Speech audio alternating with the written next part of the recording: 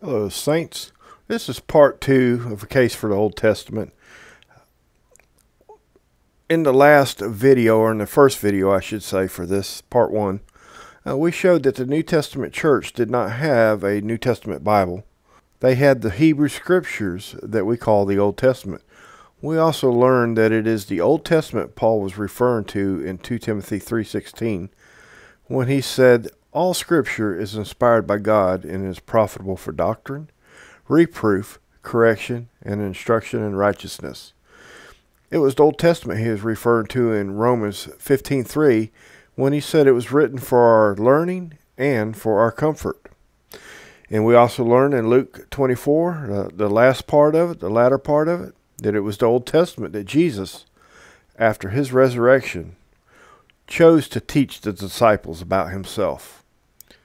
So I touched briefly on the Old Testament being full of types, shadows, and patterns. I think it is important to separate biblical types, shadows, and patterns from Old Testament illustrations.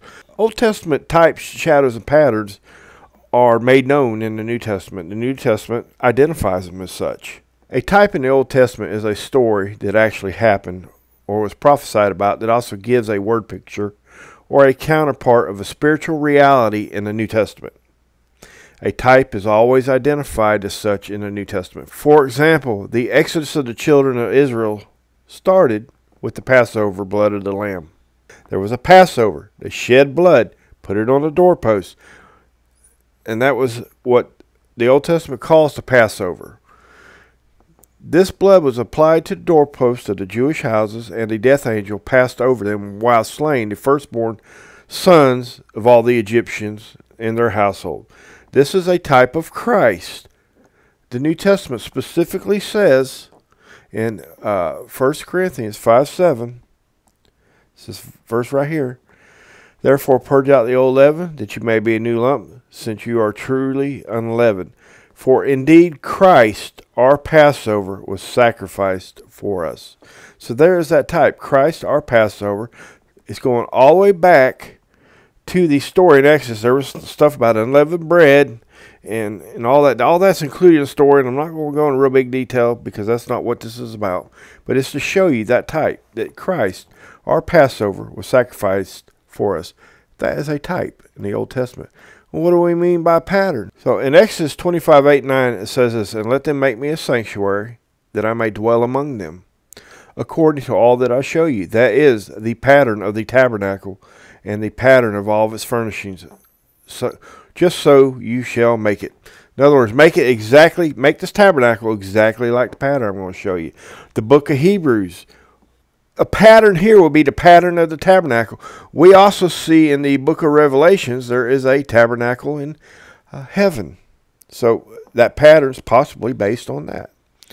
So what do we mean by shadows? In Colossians 2:17, Paul speaks of shadows. And Paul's saying, "Let no one judge you in food or drink or regarding a festival, a new moon, or Sabbath, which are shadows of things to come, but the substance is of Christ."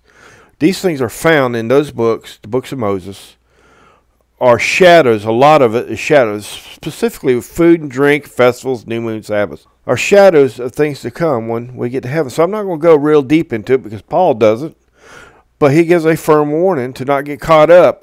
He says right here, "Let no one cheat you of your reward, taking delight in false humility and worship of angels, and intruding into those things which he has not seen, vainly puffed up by his fleshly mind." Whole denominations have been created on these shadows, right? On Sabbaths. There are denominations that just, you're going to hell if you're not having church on Saturday. That's just the way they feel about it. But it's a shadow of things to come. So the warning, though, the warning I would give is stay away from speculation and people who are teaching speculation as facts and truth.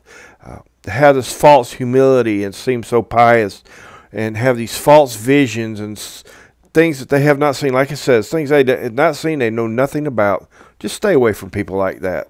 So I'm putting a challenge to you. If you've not read the first two books of the Bible, Genesis and Exodus, then go to God and ask him to open your eyes, the eyes of your understanding, and show you why he gave us the Old Testament as you read those books.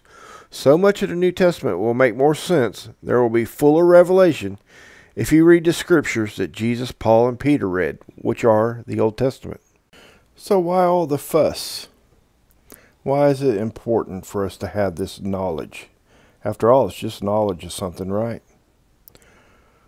I am firmly convinced that God has chosen for us to not only receive comfort, as we looked at earlier from the Old Testament, but that He will use what we read from the Old Testament to give us more confidence in Him and establish us deeper in the true faith. That's why I think it's important. All right, saints, that's it. Y'all have a good day.